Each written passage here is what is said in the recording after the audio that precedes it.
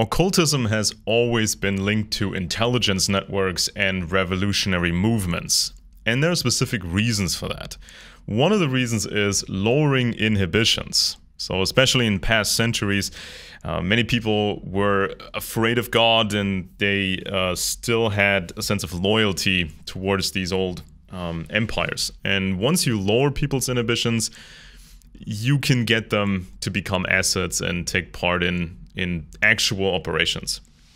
So first of all, you want people to think subversive thoughts, to think new thoughts. And in certain rituals, stories are being acted out. It's part of it is like play acting, but by simulating a certain thing, you can lower the inhibitions so that these occultist members will actually do these things in the real world.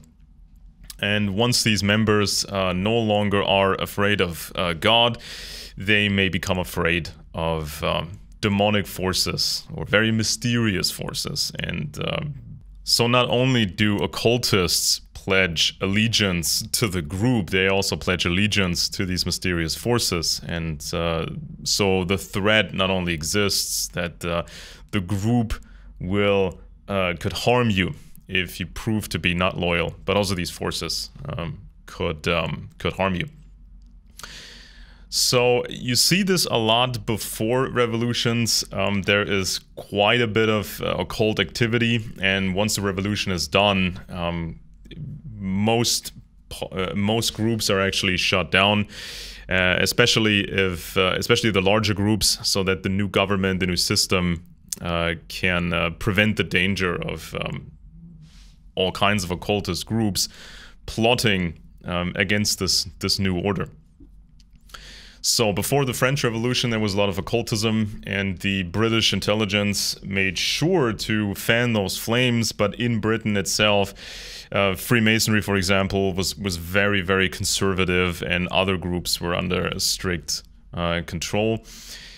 The right-wing circles in Germany and Austria for a long time, for quite a while in the 1800s, the right-wing circles were very occultic, very many occult groups. But once the Nazis actually took power, almost all these occult groups were made illegal. So it was only the official state groups and some specific exceptions. Same with the communists. The communist movement for a long time was very, very occult. And then after the revolution, almost nobody was allowed to practice occultism or have any sort of group, because the communist government wanted to control all groups. Within the communist system, there was still, of course, a strong threat of occultism, especially in the KGB. And you can see sort of the occultism in the art in communism was very psychedelic, very strange. And also the Lenin mausoleum, when he died and was put to rest, this mausoleum was basically an ancient temple. So you can still see those traces if you know where to look. Nowadays, of course, Russia is marketing itself as a Christian Roman Empire. They are supposedly fighting occultism. And at the same time, in Russia, you do still have these ancient mystery cults from the Eastern Roman Empire that became a really big thing in Russia. There's also, below those ancient mystery cults in Russia, there's kind of this mid-level of occultism, which has grown out of control. And then there's the occultism in the lower levels for the masses, and this has reached a vast size in Russia today. So many people actually pay for the services of occult healers and advisors and such.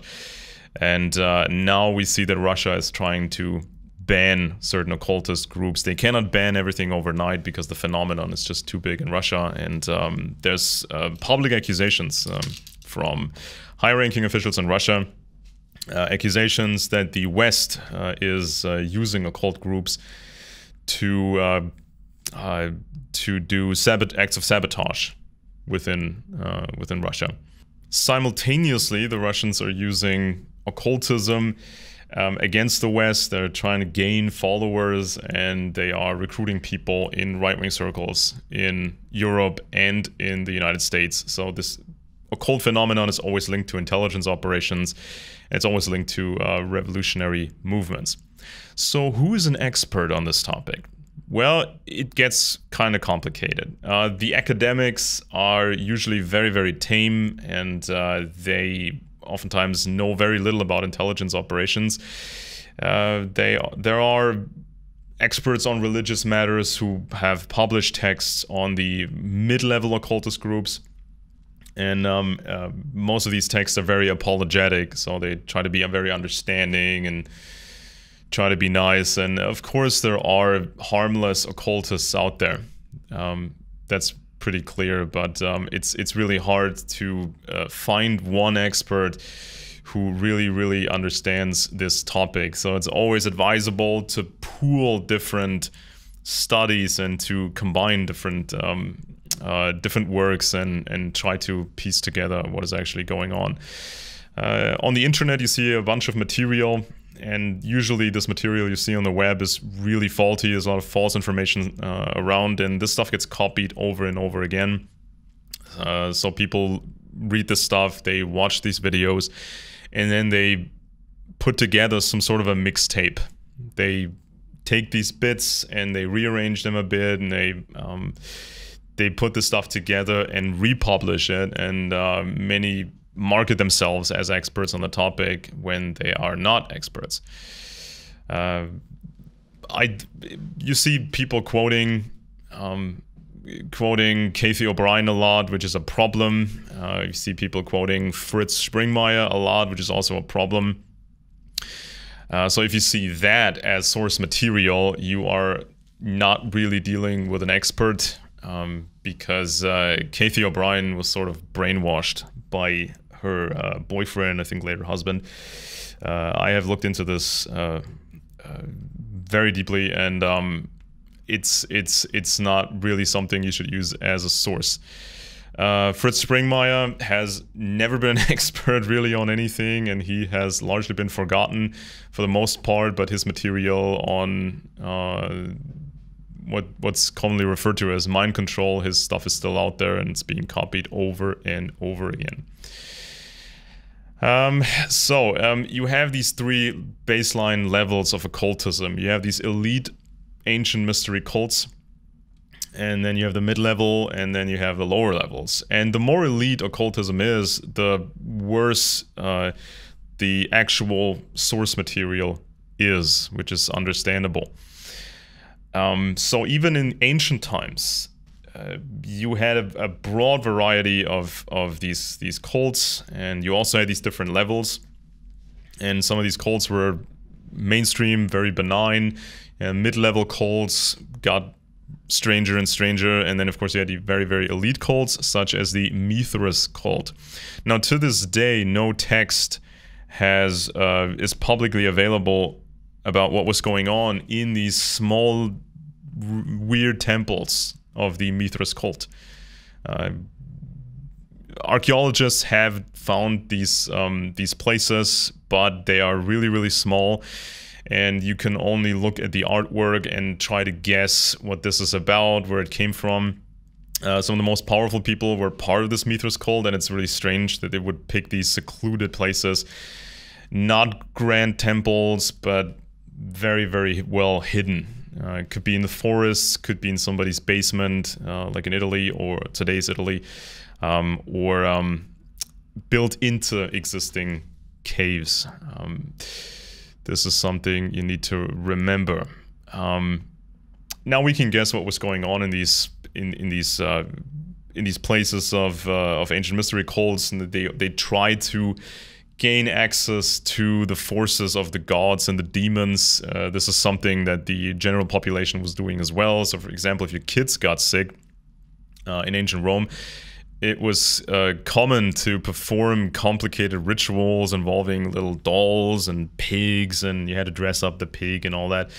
And then when this little figurine was ready, so to speak, it was placed next to the bed of the sick child, and they expected that these forces would then help the child. Now, it was not just benign gods that were called on to help.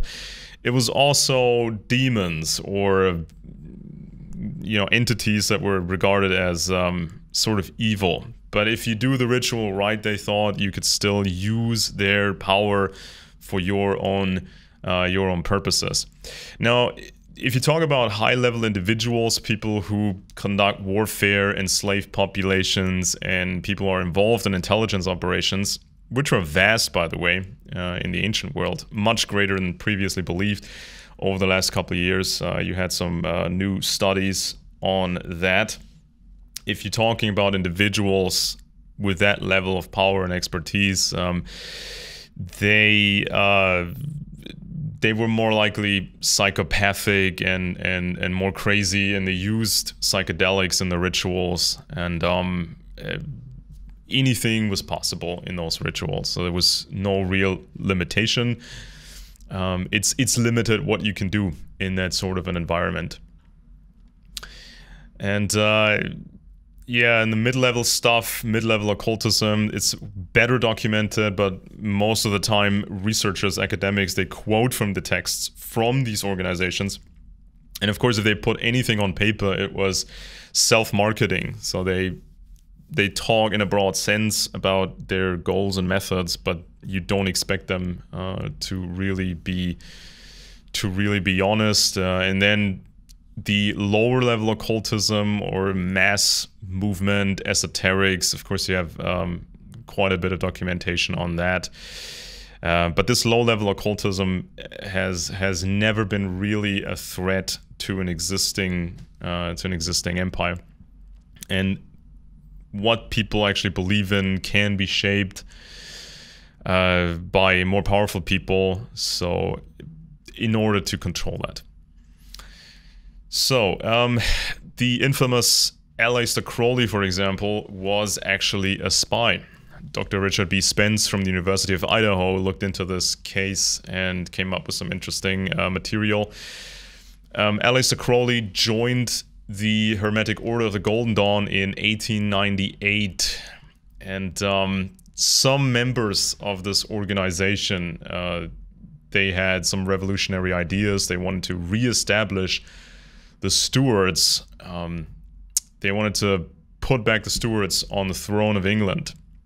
They wanted to make England Catholic again. They tried to make or help Scotland and Ireland to become independent. And some of these occultists had links to the Irish Republican Brotherhood, which is also a secret network. They were fighting for the independence of Ireland. Then one of the members of the Golden Dawn was a British occultist called Samuel MacGregor Mathers, and he knew Lord Bertram Ashburnham, who actually ran a training camp for revolutionary fighters. Mr. Crowley infiltrated these occult circles, and he figured out some of the secrets. One of the secrets was a ship full of weapons that was supposed to be delivered, and it was probably Crowley who got wind of it and told British intelligence. He also caused chaos in the Golden Dawn, which is something very common for intelligence assets. And a couple of years later, the Germans tried to get into this game. The Germans had also had created occultist organizations. And you had people such as Mr. Sylvester Viereck, and this Mr. Viereck, he connected Crowley to some influential Germans, and this is how Crowley basically infiltrated German operations. So he got some of the secrets from the group, and Crowley also strongly suggested that the Germans should sink the Lusitania, the ship. Now, of course, that turned out to be a disaster for the Germans. And so the infamous OTO, the Ordo Templi Orientis, was more or less a front organization for German intelligence. And Theodore Royce initiated Mr. Crowley into the OTO in Berlin. And that's how that went. The OTO was created in Germany or Austria in the 1890s, probably. And the method was always kind of the same. You started a new organization, and then you expanded the scope of content. So it was supposed to be Masonic. It was supposed to be this system and that system, and be open to everybody who was interesting. And at some point, these groups started to create new lodges in other countries in order to infiltrate these other countries. And so today, Russia accused the United States and Ukrainian intelligence of bringing Satanist cults into Russia. Putin himself described the West as dominated by Satanism. Prosecutor General Igor Krasnov has been requested to ban Satanist groups as extremists in the whole country. Religious extremism is a broad category in Russia. The government can't ban all these groups overnight, and they don't want to ban all the groups. They want to have a certain control over that. Of course, it's possible to selectively enforce the laws and regulations for that purpose. It's been reported that a Russian version of the Satanic Bible was banned as extremist. It's not clear yet if this is indeed the text from Anton Zander LaVey, Church of Satan, from the United States.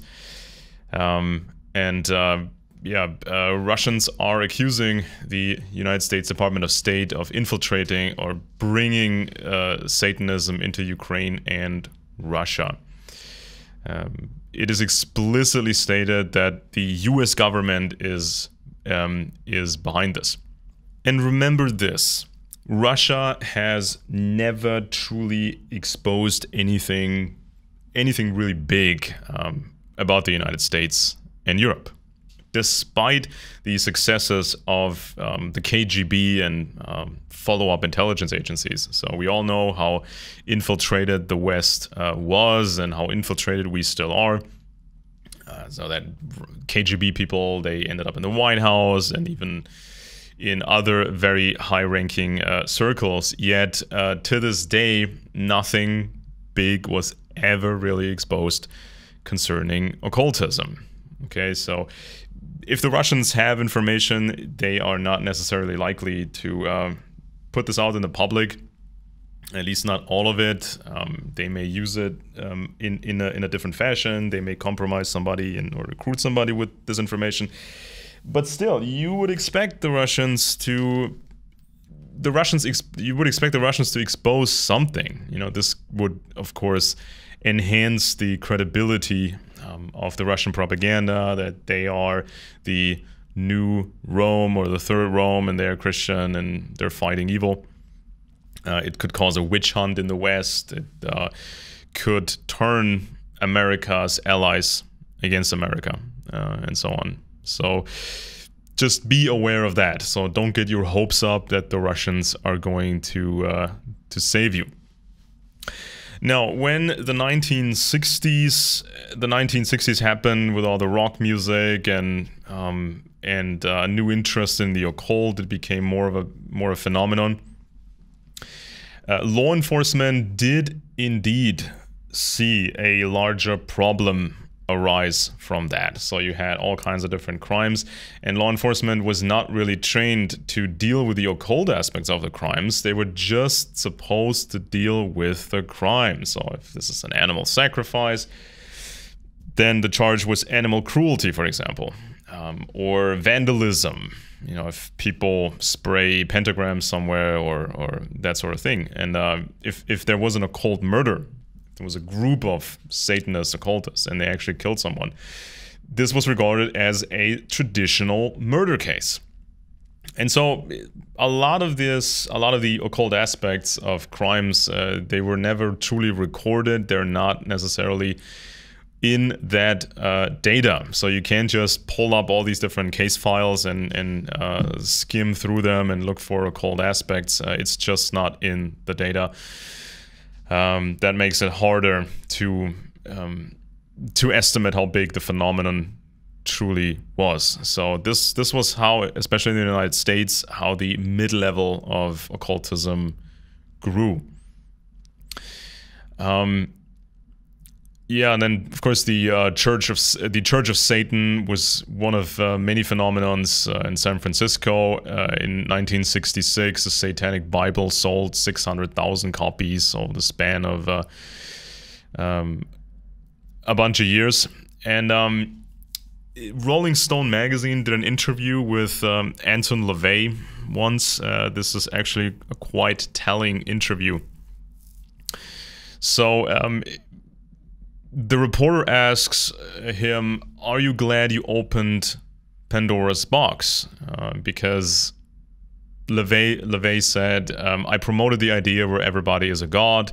That's a Pandora's box I'm partly responsible for opening. I helped create this big shot-ism in everybody." And so he knows that he had a destructive effect, but he thinks it's important to destroy so then afterwards something new can be built. He said things have to get worse before they can get better.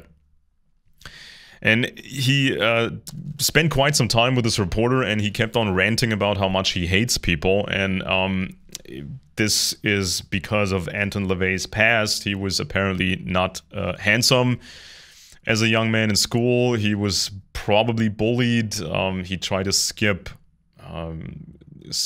the sports classes and all that. And he didn't truly reveal too much about his childhood, but it was probably pretty miserable.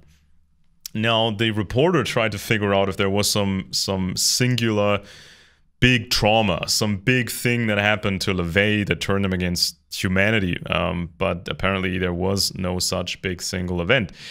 But never underestimate bullying, never underestimate kind of how miserable life can be, especially for young people. And it's really, really an extra problem if there's 1,000 different things happening to someone and they make this person miserable, but there's not this one big trauma where you can point to and where you can clearly say, I'm a victim, because it's so many things. And I think this is a problem that especially many white kids in the West are facing with. And then, of course, we are confronted with the notion that we all have this white privilege, and there's minorities that have it worse. But everybody has to face some pretty significant problems that disrupt society. And so, from the standpoint of an elite, the upper classes, of course, they want to make the average person pretty miserable, and this is supposed to be done in a way that seems organic and doesn't seem like it's an intentional program, so to say. And so LaVey said he had more respect for animals than for humans, and he values even vegetables more than humans. This is what he said. So basically, he was a victim of narcissistic bullying.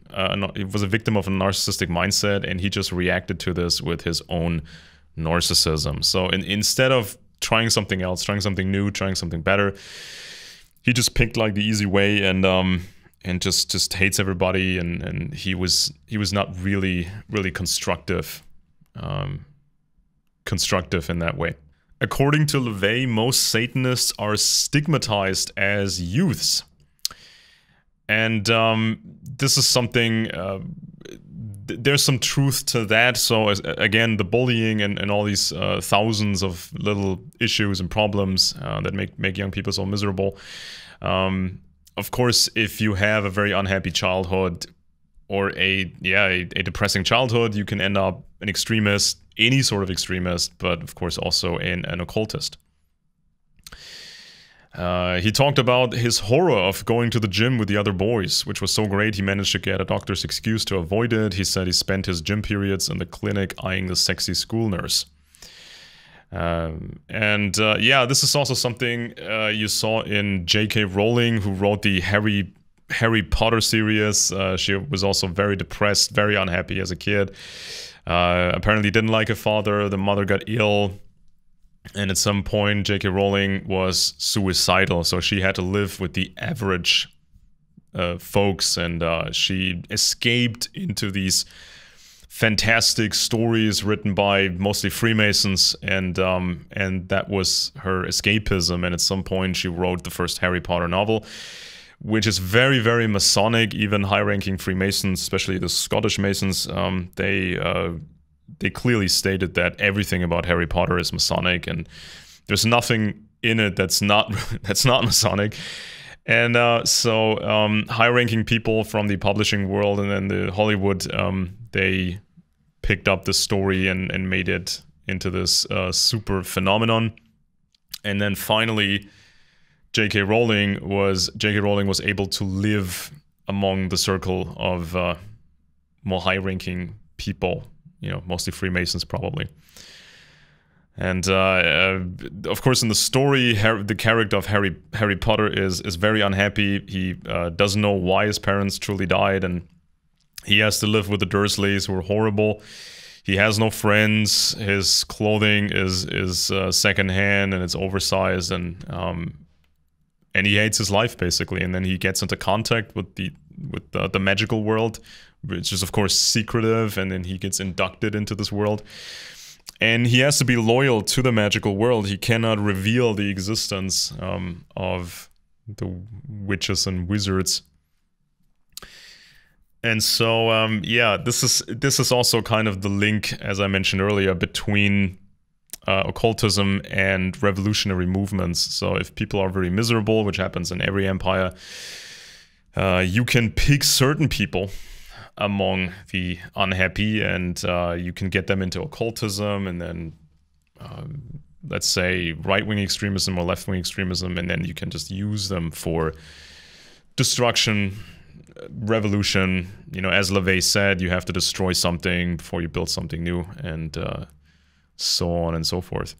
Now, of course, Anton LaVey from the Church of Satan had a very, very baseline background, no special family, no nothing, but he was hanging around people with influence, such as Kenneth Anger, for example. And there's also another person involved in the founding of the Church of Satan, another person that is of great interest. It's a Danish baroness called Karen de Plessen. Now, this is a very, very old family. It's about 1,000 years old, and they come from Saxony originally, and then the family moved to Mecklenburg and then Denmark. Now, these are the aristocratic lines that are most dangerous. They of course formed what later became the British system, the British imperial system, starting with King George I and this huge cluster of aristocratic people.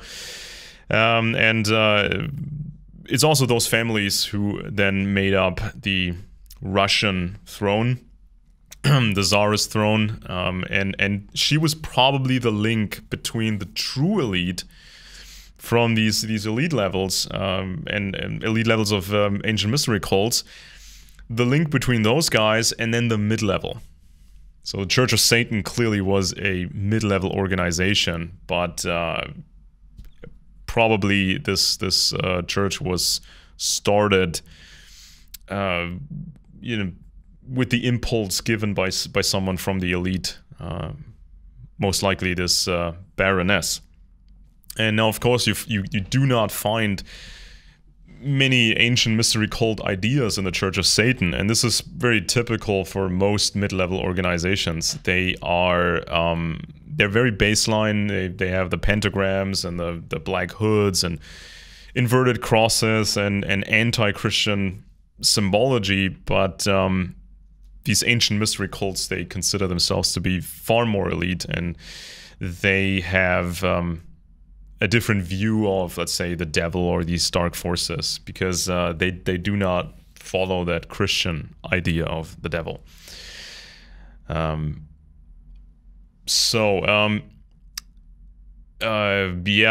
LaVey had an interest in mannequins. He was collecting these mannequins, and he was dreaming of the future when robots would be made that you could use for all kinds of purposes. And this is something that, of course, has become true, and these pleasure robots are becoming more and more sophisticated. Then the connection to Michael Aquino, who later went on to found the Temple of Set, which had, of course, a more obvious connection to ancient mystery cults. Born in 1946, Michael Aquino was a military officer specializing in psychological warfare. And they had this idea of Lucifer, just like in the old poem by John Milton called Paradise Lost.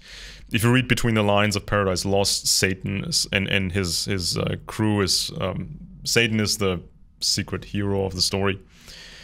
And this poem was actually used in a revolutionary way, in a revolutionary manner in Britain. So this was meant to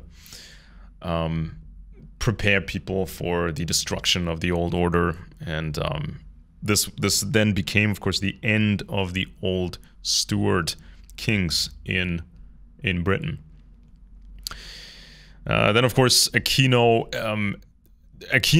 was fascinated with occultism and Nazism, and he did this ritual at the Wewelsburg Castle and so on and so forth. There was another group founded, the Order of the Trapezoid, and this Order of the Trapezoid had a person called Edred Thorson, aka Stephen Flowers.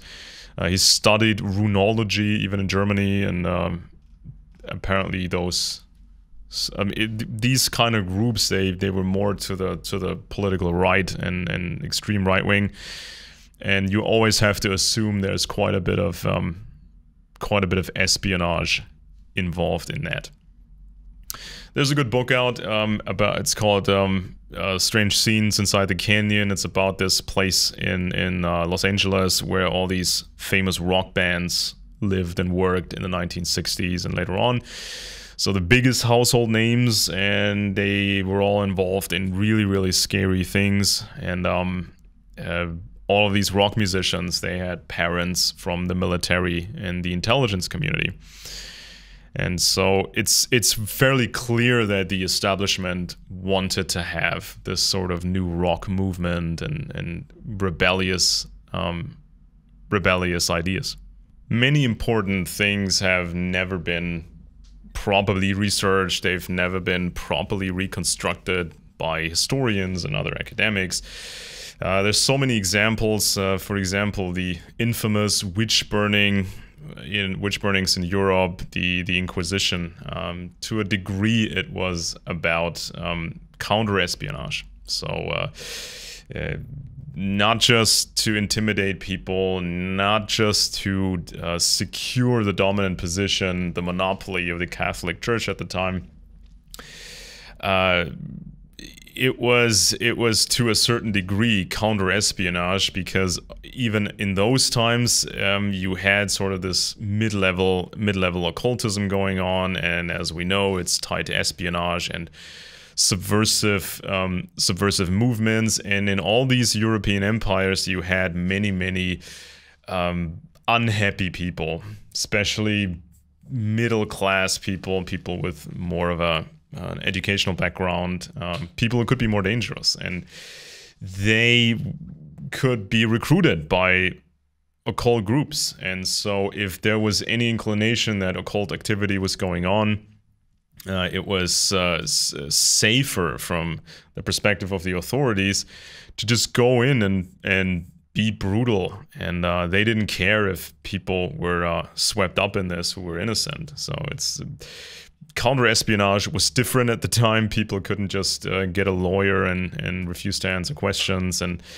there was no internet, there was no publicity like this. So It was easier back then to do counter-espionage, which of course made espionage so dangerous that occultism seemed like a more extreme way. Occultism seemed like a more extreme way of doing intelligence operations. So if it has that supernatural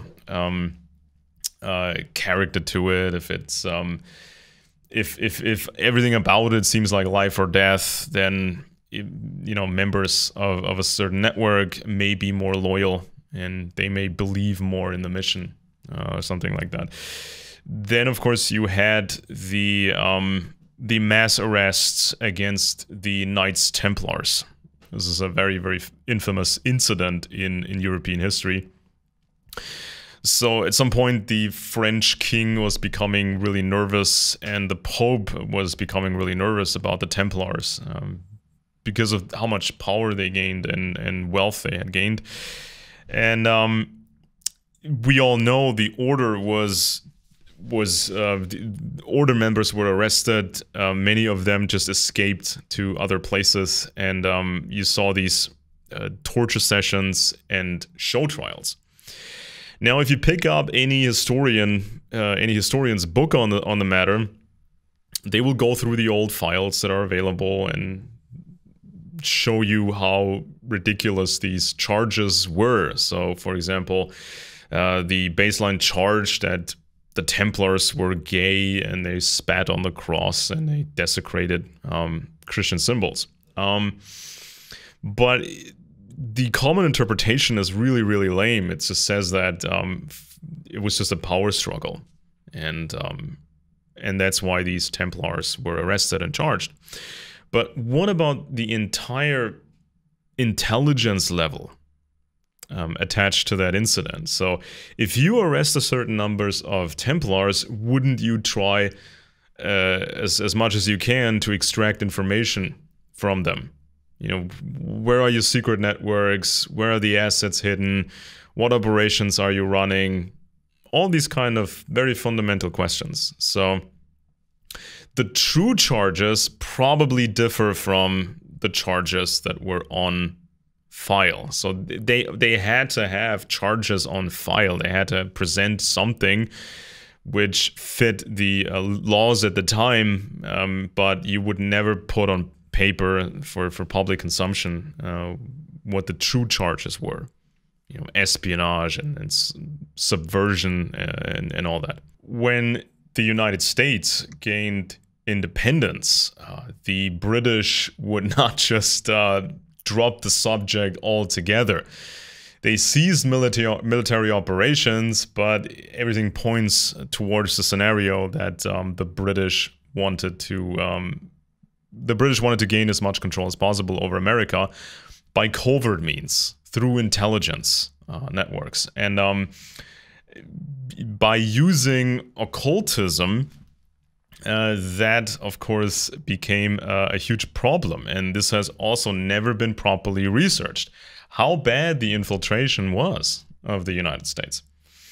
Because all these migrants came into America from Britain, Scotland, places like Germany or certain German territories, and even these various German territories, they were under control of the old aristocracy, and especially families tied to Britain, and also Russia at a certain point. And these families, they could send assets to America disguised as migrants and merchants and anything else you could imagine.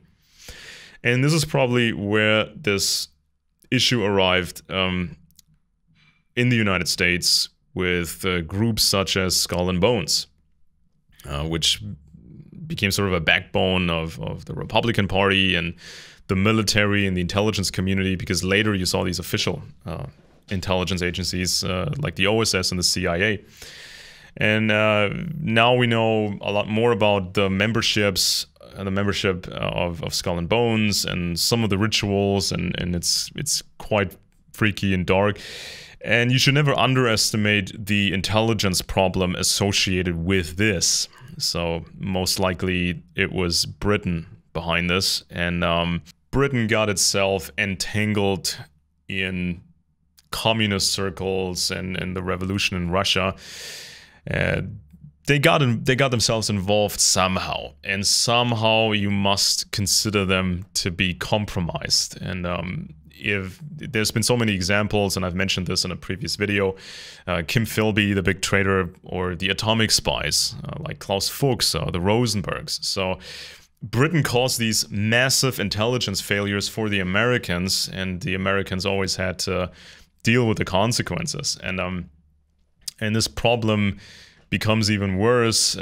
Certain members of the royal family, which is in reality much, much larger than you see, members of the family, such as Louis Mountbatten, they were considered a security threat. They were somehow compromised by the Soviets. And Prince Michael of Kent, the cousin of the late Queen, he's involved with the Russians. And there are many more examples. And the Queen had access to all British information, as well as information that's connected to American networks and operations. So if she somehow decided to share intelligence with her family members, this opened up the door to all sorts of problems. And if Britain was compromised, severely compromised, then this problem could have extended to these old British networks in the United States. And it was groups like Skull and Bones, for example, which played a specific role in helping the young Soviet Union by facilitating technology sales and appeasement and that sort of thing. And at a later stage, Skull and Bones did the same thing for the Chinese, communist Chinese. In the near future, I will assemble a book, an English book, containing the best material from the last, let's say, 10 years.